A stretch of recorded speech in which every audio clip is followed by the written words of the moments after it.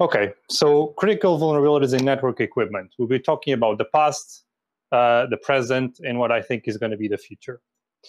So Rain already introduced me. So basically, this presentation, it was a bit long, so I'll just skip these parts. What you need to know from this is that basically I'm a hacker and I focus on embedded devices in enterprise software and especially network equipment. So I've hacked all kinds of network equipment. And also before we move on, me with my colleague Radek Domanski, we have a YouTube channel where we talk about our exploits that we use in the Pwn2Own competition, where we participate regularly. And that's it for the intro, so let's get started. What we're going to talk about today, we're going to talk about network equipment. So these are routers, firewalls, WAF, web application firewalls, VPN, switches, and everything for home and enterprise. So as you can see on the screen, we got small routers like the ones you have at home, and you got like the big enterprise stuff. So we're going to be talking about all of this. Or are we, actually? In fact, we're going to be talking mostly about routers. So before you turn off your screen, let me just explain what's happening here. So routers and almost every kind of network equipment, the ones we spoke in the previous slide, are very similar. They have similar technologies, they have similar protections, and they have similar vulnerabilities. And this doesn't matter if we're talking about home or enterprise devices, a router, a WAF, or a VPN appliance. Okay, and then you say, okay, fine, but in that case, why are there so many more published vulnerabilities in routers than enterprise network equipment? The thing is, for a hacker like me and you, it's very easy to go into a shop and buy a $100 router, right? But if you're not a company and you don't have $50,000, or if you cannot go through the sales of these big companies that sell enterprise routers, enterprise equipment, firewalls, you're not going to buy an enterprise class device, right? And this is why hackers like me and you cannot get our hands on this equipment. So this equipment is not well tested, especially compared to routers. And my goal during this presentation is to show you that I think enterprise network equipment is exactly the same as routers in terms of vulnerabilities, difficulty to hack, all of this. And with that said, let's talk about critical vulnerabilities, mostly in routers, but also apply to the others. So before we start, some important definitions. So most network devices have two or more physically and logically separated domains. Let's take the example of the router, which is easy for everyone to understand. In a router, we usually have two domains. We have the wide area network, the one. This connects to the internet or to a wider outside network. And we have the LAN, the local area network. This is an internal trusted network, right? As you can see from this picture, these interfaces are physically separated, not only logically, but physically. And they have different trust boundaries. Obviously, the LAN is going to be more trusted than the WAN, right? So what you need to have in mind is that most network devices, whether enterprise or home, have this kind of separation in different networks. Sometimes the enterprise ones can have many more than two, can have 10, 20. In terms of impact, one-side or external vulnerabilities are usually internet exploitable on consumer-grade routers, although some internet service providers offer protections against this. We'll talk about these later. The same for other kind of enterprise network equipment. Whatever is the outside network they're exposed, they can usually be exploited from that side. Whereas the LAN vulnerabilities are only usually exploitable locally, but locally, so to speak, right? So when you're talking about routers in particular, let's take again the example of home router, easy for everyone to understand. You have your LAN network where you connect your phone, you connect your laptop, you connect all of this, right? And the thing is, you're thinking about your home and you think, okay, a LAN side vulnerability is not very critical. Okay, but what about if you're in a coffee shop? What about if you're in a corporate LAN with an enterprise device? Then we're talking about a big internal network. And so there, a LAN vulnerability is way more critical. Another thing to have in mind, some ISP distribute routers to their customers. So when you buy internet service, you get a router. So a vulnerability that is found in this ISP router means millions of customers, all the customers of this ISP which have the same device are affected. And as we know, during these pandemic days, I don't think there's no doubt that router vulnerabilities have become much more important. Moving on, let's start by talking about the past. And by the past, I mean before 2016. So let's start with CV 2012-5958 to 5965. This is a bunch of vulnerabilities in a portable SDK for UPnP devices. These are basically multiple vulnerabilities that result in pre-authentication remote code execution. They were discovered by Rapid7 in 2012. So the result is 23 million systems were exposed on internet, and most of them routers. And the root cause is a software development kit reuse. And this we'll see is a recurring problem. So what does this mean? This means that there was a platform that was built with a software development kit. This software development kit introduced a vulnerability in every router base that was developed with it. And here we can see the vulnerabilities, like 2 of these. As I said, there are plenty of them. And if you can read code, you can clearly see this is a very basic vulnerability. It's a string and copy. This is a heap overflow. So basically, it gets the data received with UUID. So this is universal plug and play, is a network protocol. You send a request with a UUID. This UUID gets copied into the heap, and then you take control of the device. So all of these were exploitable. And in 2013, when this was found out, there were no binary protections on routers. There was no NX. There was no ASLR. And these days, we still find plenty of similar vulnerabilities in some very low-grade ISP routers, because usually, in some cases, the ISPs distribute very cheap routers. And this was a devastating bug, because, like I said, there's 23 million affected internet devices, and you just need to write your exploit once, and you run everywhere. There's no binary protections, memory layout. So you write the exploit once, and then you can own all 23 million devices. Not exactly that, but close. Now let's talk about an older but very interesting vulnerability called misfortune cookie, CV 2014-92222. So this is a vulnerability in embedded HTTP server.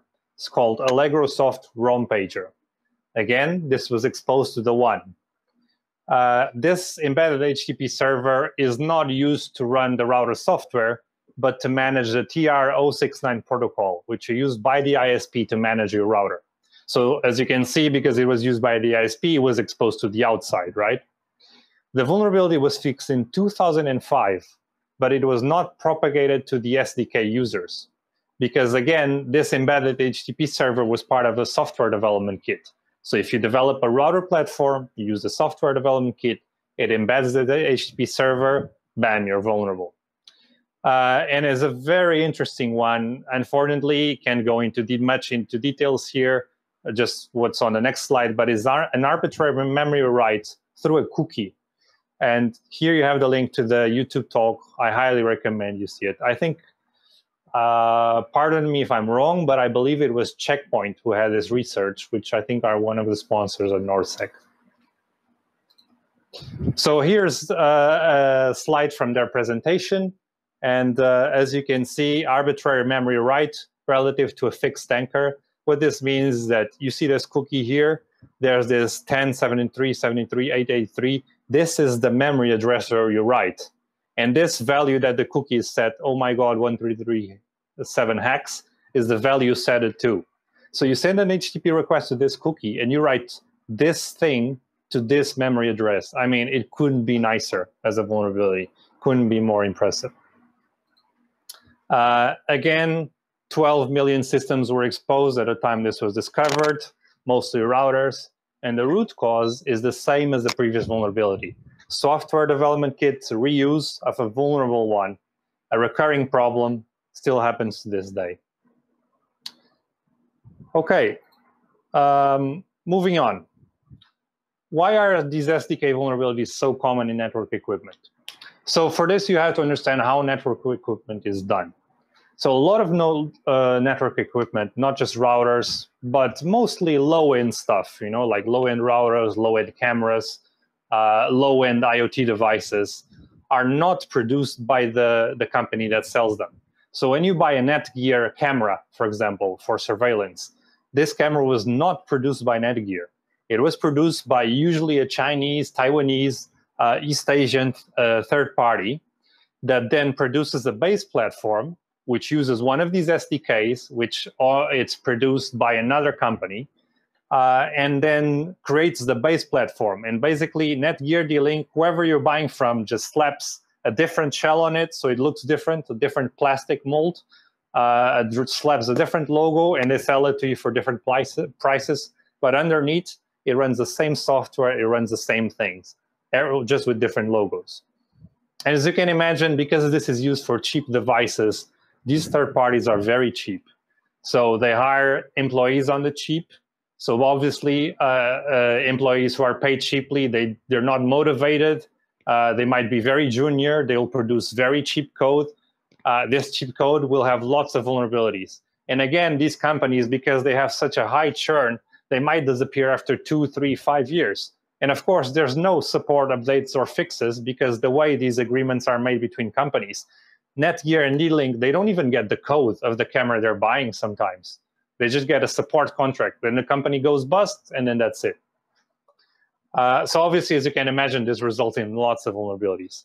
So things these days are starting to change. Instead of using third parties, these big companies like D-Link and Netgear, for the mid-grade and high-grade routers, they're starting to produce them in-house. But is it really that different in terms of final effects? We shall see. So in the past, as a summary, we got 1 vulnerabilities everywhere. All of these devices, no protection. Okay, and remember, I was mostly focusing on routers, showing router vulnerabilities, right? And then you ask, okay, what about other types of network equipment? It cannot be that bad, right? Wrong. So here we have a vulnerability which published by Orange Sai. If you don't know who he is, I recommend you see him. Very good guy, finds all kinds of vulnerabilities. And Meshang that found a vulnerability in a Palo Alto SSL VPN terminator. So this is a high-grade enterprise device used to connect at an enterprise level. And what they found will shock you is a format string vulnerability. If you're not aware of that, it's a very, very 90s style vulnerability, super easy to exploit, that is almost impossible to find in the wild, so to speak, these days. And the way you exploit it, it could not be simpler. Here you can see here in the bottom, you just send a post request to the SSL manager, and then in SSEP profile name, here, this is the format string that will be used to exploit. This is trivial, and we're talking about, you know, I'm not going to lie, I have no idea how much this device costs, but I guarantee you it cost over 10K, possibly 30 to 50K, maybe even more, who knows. But this is like a top-notch enterprise device. So as you can see, clear example, what I just explained applies to everything. Okay, with that said, let's talk about the present. And by present, I mean from 2016 to 2020X. What this X means, somewhere in the next couple of years, let's say 23, 24, around that. You know. So things are definitely improving these days. We got NX, no execute, which is pretty common, and ASLR, but mostly on 32 bits. If you don't know what this is, NX basically is a protection, binary protection. That means you cannot execute code on the stack. So if you take control with a buffer overflow, you have to do some extra tricks to be able to execute your code. ASLR means that, again, when you have a buffer overflow and exploit it, it's very hard to find where your code is. But in this case, most ASLR is 32 bits, and all of these protections are relatively easy to bypass. However, they do add something, right? They increase the difficulty. And finally, manufacturers start to understand they cannot leave the WAN doors open, the untrusted network doors open. This doesn't make any sense. So many routers are now locked down on the one side. And ISP have also improved. They offer better protection for their customers. Some ISP have what's called carrier-grade NAT, which is basically like a network address translation, like the one we have in your home, that allows devices on the internal network to communicate with the outside. They have that for the ISP. But to simplify, it means that you on the internet cannot connect directly to an ISP customer. So as you can imagine, this offers some protection if you have a vulnerability on your external device, but your ISP doesn't let anyone from the outside connect to you. So now let's talk about a vulnerability I discovered in 2016, is CV 2016-6563. And interesting about this one, I just wanted to give it as an example because it's multi-architecture and affects a lot of different devices from the same manufacturer. So this affects D-Link, over 10 router models. I'm not exactly sure how many, but I remember it was 10 or more.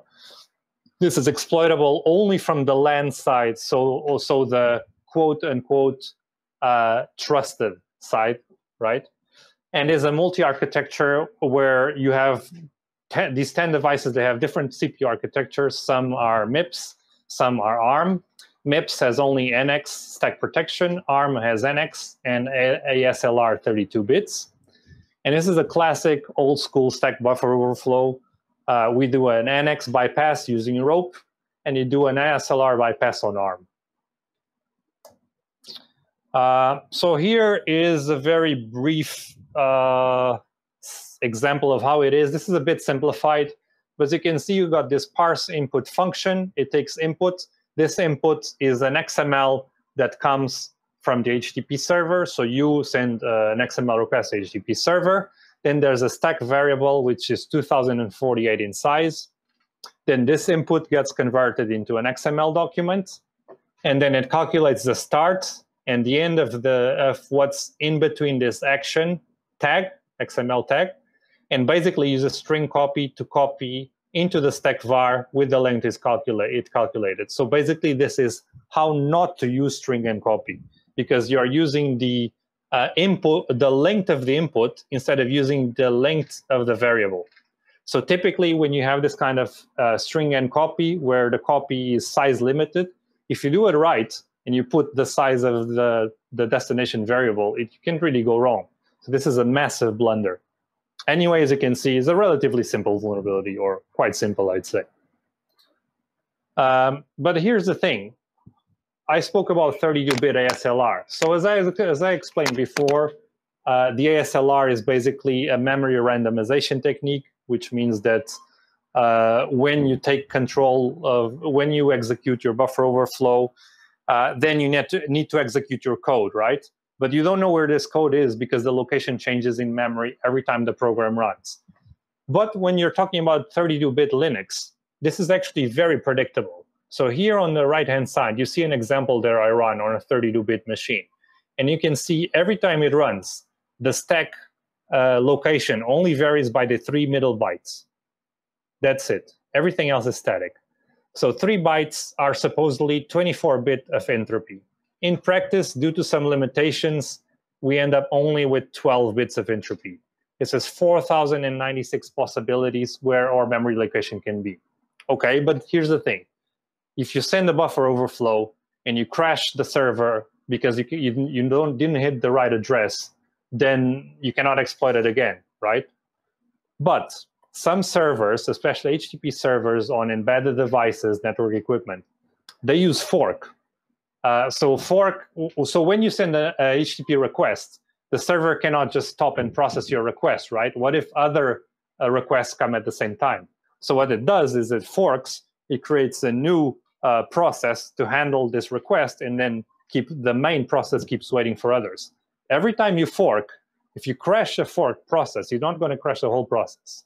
What this means in practice, we can try and guess the memory address up to these 4,096 times, and eventually we will hit the right address because there's very few possibilities. We're talking about, on average, 2,048 requests. So this is, a computer making these requests. We're talking about 5 seconds, right? It's trivial to break this. Anyway, this was an example of a vulnerability in the manufacturer SDK, as I explained. Now let's talk about another one. Let's talk about logical vulnerabilities. Another example, another vulnerability I found in 2018, actually two of them. One, CV 2018-5999, authentication bypass, and the other 6000, NVRAM variable configuration override. So this is similar to the previous, the vulnerability is completely different than the previous one I explained. However, the effect is similar. It affects all mid and high-end ASUS routers. So you start to see a pattern here. Like the link, all these routers share the same platform. So whereas before we had manufacturers who use third parties that use an SDK, so when one router is vulnerable from one manufacturer, all the routers from all the manufacturers are vulnerable. Now, the problem is slightly different. Now we have the same manufacturer. When one device is vulnerable, all the devices from that manufacturer are vulnerable. So we'll touch more on that later, but for now, just bear in mind, sometimes you don't really need memory corruption to take over a device. So we need to speed up a bit, but anyway, here's a very simple example. The authentication bypass is really simple. You send a request, and typically the request is, if your authentication fails, it sends you to the login page. But the way they wrote the code is super weird. If authentication fails and you send a post request, it still takes care of your post request and handles it before sending you to the login page.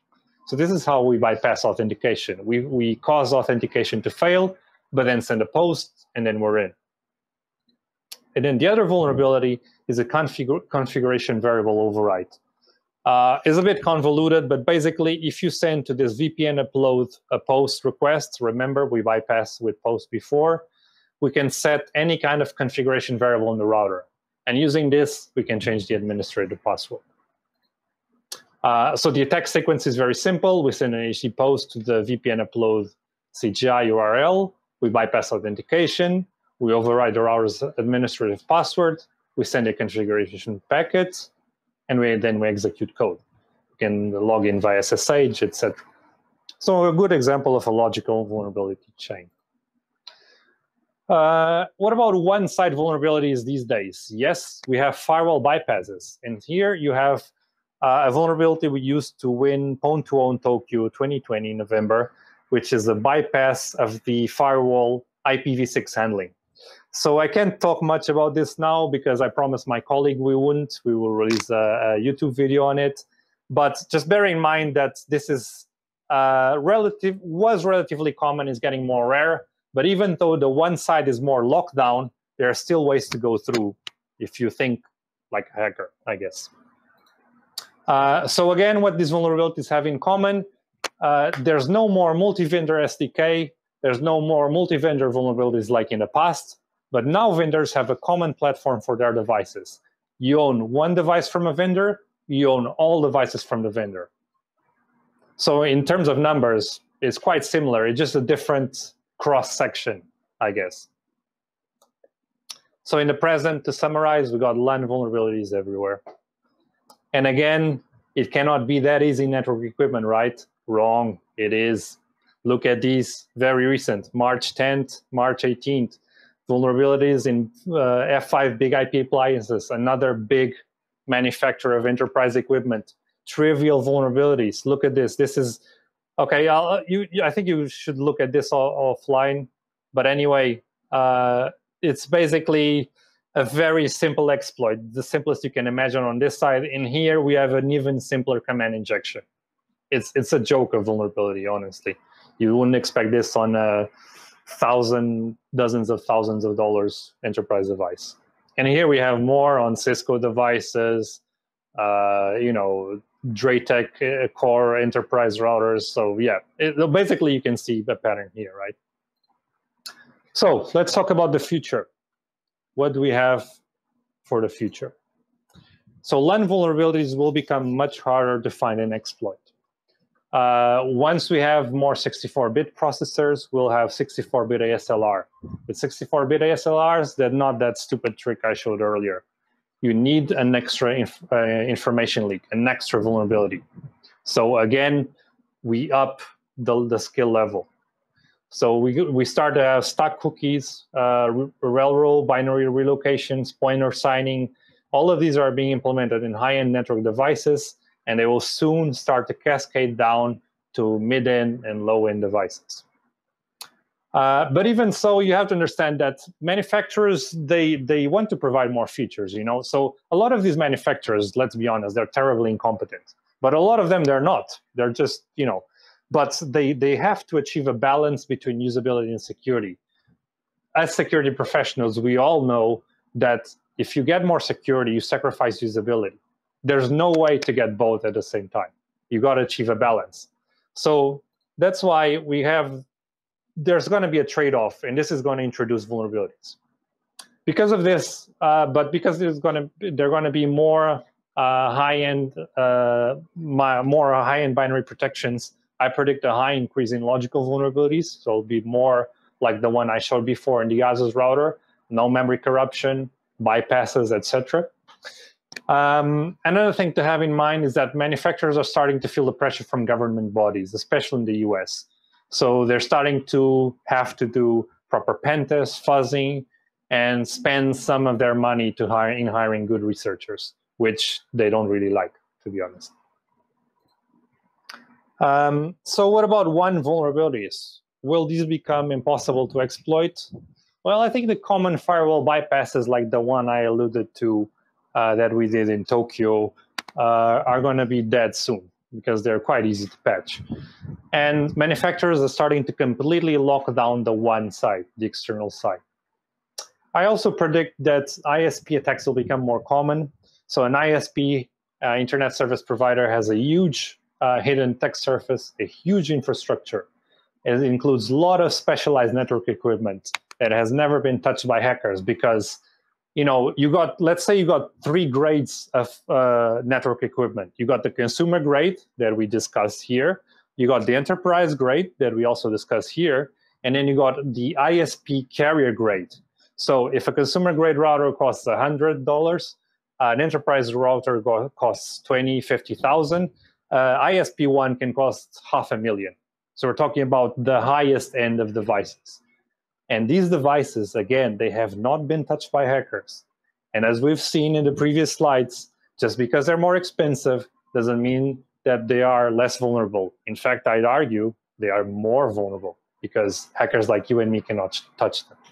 So I suspect they are frail and full of juicy vulnerabilities just waiting to be owned. So next steps, what can we do as attackers? We can go down the layers a notch. Again, so we can start attacking the IP stack, Internet Protocol, attacking the Ethernet stack, attacking Wi-Fi parsers, Bluetooth, all of this. We're going to have to start thinking about remote kernel exploits. And another thing, we have to start focusing on vendor-specific functionality. So, you know, vendors, they do a lot of customization. You know, they get Linux, or they put it on their network devices, and then they build kernel modules. So they add kernel modules. They introduce proprietary network protocols. To accelerate these protocols, they put these protocols in the kernel. So this increases a lot the attack surface. And you see a lot of this in high-end devices, you know. And here's an example. So we can see an example of what I just said. So Wi-Fi compromised. Another using AirDrop on iPhones, which is Wi-Fi too. We got a Bluetooth vulnerability. So I suspect these are the next juicy ones that we're going to see. But again, these require a higher level, a higher grade of attacker. So let's finish with a comparison. On one side, we got consumer routers. On the other side, we got enterprise network equipment. What do we got on consumer routers? We got shared SDK or platform. One device is vulnerable. All devices from the same vendor are vulnerable. Is this true in network equipment? Yes, it is. Palo Alto, Cisco, Barracuda, they have devices which share one platform shared by many devices. So we got implicit trust and less protection on the LAN side in routers. Do we have this on enterprise? Yes, we do. We got LAN networks, we got management networks, which have less protections than the WAN. Which, by the way, you don't need. You can apply almost the same protections. On consumer routers, we got inadequate binary protections, weak SLR, no sandboxes, as we have seen, services running as root, etc. And yes, we do have this in enterprise network equipment, sometimes worse than consumer-grade routers. Consumer routers, we have recently reported 90 silent vulnerabilities, like the Stack Overflow I described. Do we have that on network equipment? Yes, we do. Remember the orange SCI format string bug. Routers, we can get very cheaply and easy, available for everyone to buy. Enterprise equipment, nope, we cannot. So I think pretty clear here, and I hope I was able to convince you that there's a clear pattern here. And there's a lot of these vulnerabilities just waiting to get popped if you have the money and or the connections to get these devices. And of course, because we cannot not only think as attackers, if you work for an ISP or something like that, just have a think about this. Have a think about what devices, those black boxes that cost dozens or hundreds of thousands of dollars in your network do. That's pretty much it.